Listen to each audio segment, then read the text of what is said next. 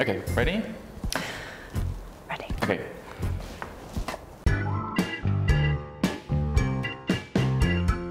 Hi, I'm Rachel. And I'm Alex. And I identify, you know, in a happy place between bisexual and gay. And my happy place is being the gayest person I know. And we're reviewing LGBT films because we have nothing else to do.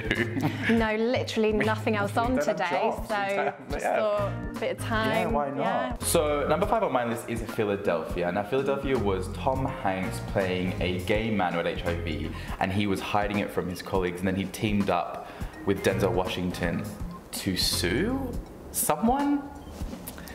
I'll put my hands up. I haven't seen Philadelphia. The reason I think this is important is because it was really groundbreaking at the time. It was, I mean, it also started the history of straight men playing gay roles and straight women playing gay roles. But it was, you know, it was kind of reflecting on the AIDS crisis of the 1980s, and it was a really important film at the time.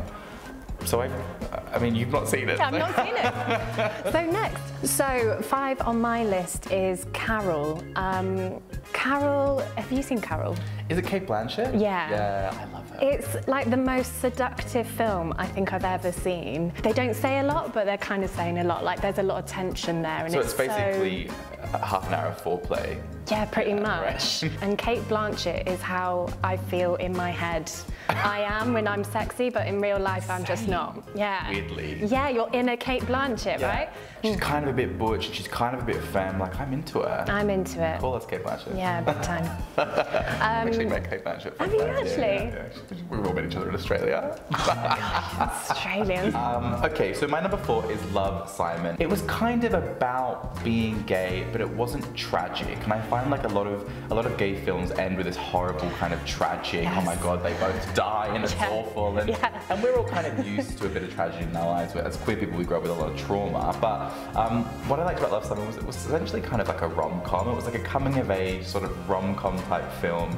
Yeah. But it was so lovely. It was good. And also, didn't you think that there was like a group of friends, they were all mates, and they all got in the car together to go to school, and I was like, I didn't have friends like that. And they were all like kind of queer adjacent and like fun and from all different walks of life, and I was a bit jealous. No, but you do have friends now. Yeah, we do, yeah. Yeah. Okay, so my number 4 is Pride, and it's a true story. This actually happened, and I love this film for its one-liners. The line about, yeah, I'm just off to Swansea for a massive les off. Fantastic. Love that it's a true story. I love the sense of humour. I love that it's British, and British film is incredible, so that's why it's in my top list. Okay, so number 3 on my list is Moonlight.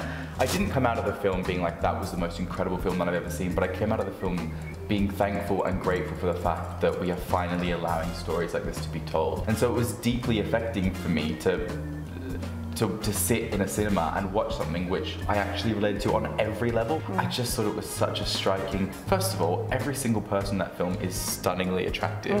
Men, women, everything in between. It was like, everyone was beautiful. Like that's enough for me, do you know what I mean? But the actual story, and I guess like the realness, I mean like spoiler alert around the ending, but it's, you know, it's not resolved. Yeah. Also the cinematography in that film is delicious, so everything looks beautiful, the people look beautiful, it just sort of works well off each other. So okay, my number 3 is The Kids Are All Right, and this film, I think for me, I really love it because it tells a story that we don't often hear about. It's a couple that have been together for 10, 15 years. They decided that they wanted to use a sperm donor to have children, and those kids have grown up and they want to know who their biological father is. So I've never heard that story in cinema before. What I really like about this film is that there's quite a few recognisable faces in it, so it's sort of bringing it into the mainstream just a little bit more. But if it was my preference, there would be gay actors involved, but I guess one step at a time, so yeah. Also, I feel like marriage is such a new thing for our community, and to see marriage played out on screen is really affecting for me, because I'm like, oh, you know, these are the things that I thought that I couldn't have when I was growing up. It's a great film, Mum. Thank you. Yeah, you're welcome. Okay. Your turn, yeah. All right, two. so my number 2 is a film, but it's a documentary film, and it's Paris is Burning.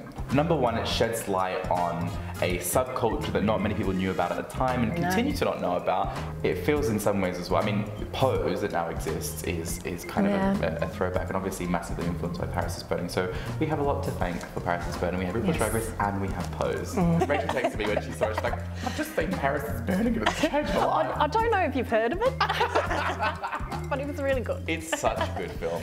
Okay, so number 2 on my list is a film called Weekend. Now, again, this is a British film, but it's quite low budget, and it's set in Manchester, and it's about these 2 guys meeting over the weekend. And, okay, well, maybe spoiler alert, but one guy who really wants the relationship and one guy who's kind of like, no. Relatable on both accounts. Yes, yeah. It's just, to me, a perfect love story. Yeah, it's a really, really striking film. Okay. My number 1 is, and this might be a controversial decision, Call Me By Your Name. You know, sometimes you start crying in a film even before it gets sad because you know it's gonna get sad. We left the cinema and we all stood there talking, and I was like full on sobbing, like actually audibly and visibly sobbing, and all my friends were like, is he?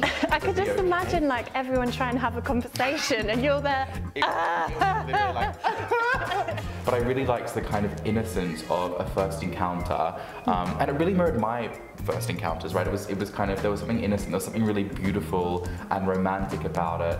Okay, so my number 1 film.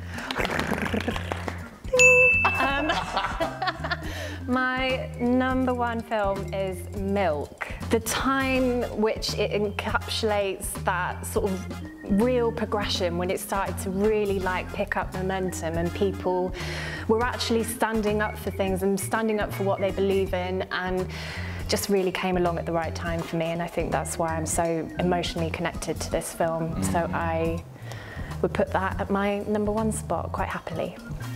Thank you for watching this video. If you liked it, then like it, and if you want to see more, then please subscribe. Yeah, and if you disliked it, just go, just see you later. If you didn't, But comment nice things about how lovely we are, please. Yeah, thank you.